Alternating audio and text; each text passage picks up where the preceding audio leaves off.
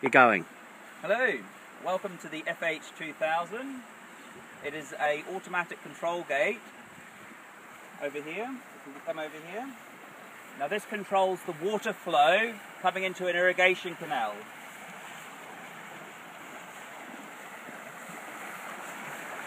Well, it's very well manufactured here. We've got safety switches, electric motor which is controlled from inside on a touch screen, done through worm drives. And if we look a bit further down the canal, you'll see an ultrasonic sensor which is measuring the height of the water going through.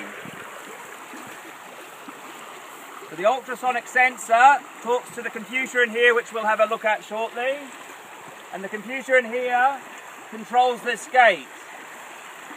At the moment we have about 900 litres a second going through, and it is working within about 0.5% tolerance. Very accurate. We'll now take a walk around in here.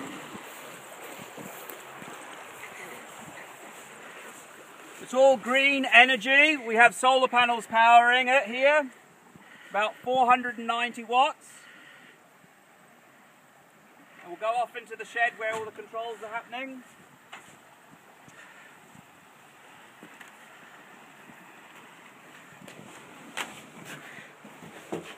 And here is the what we'd call the control room.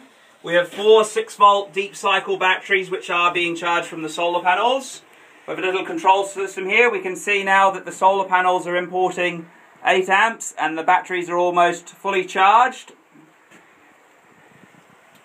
We've got here a touch screen which is monitoring everything.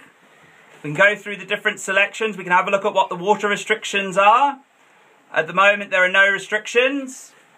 It is talking on a Wi-Fi tower at the very top, and that's talking over to another site which is gathering all this data, which ECAN will send us the data on whether the restrictions are on or what percentage the restrictions are on, and this will work within those restrictions.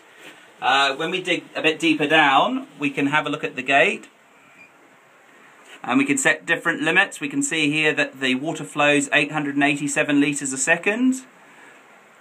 And the water flow is on a manual entry at the moment, set on 900 litres a second. So what we'll do is we'll change this to 500. So it's now closing the gate, so we'll go out and have a look at the gate.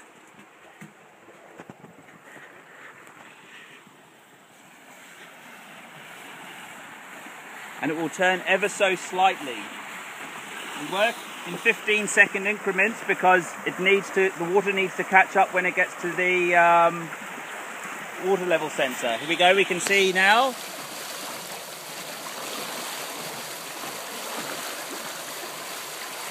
So we can see the gates lowering itself to the 500 litres a second. Now if there's ever an error, there are the safety switches which will disengage the engine. There's also a circuit breaker in there which, if the motor ever becomes overloaded, it will switch itself off. This is now the 15-second break while the water's catching up and bursting back into life.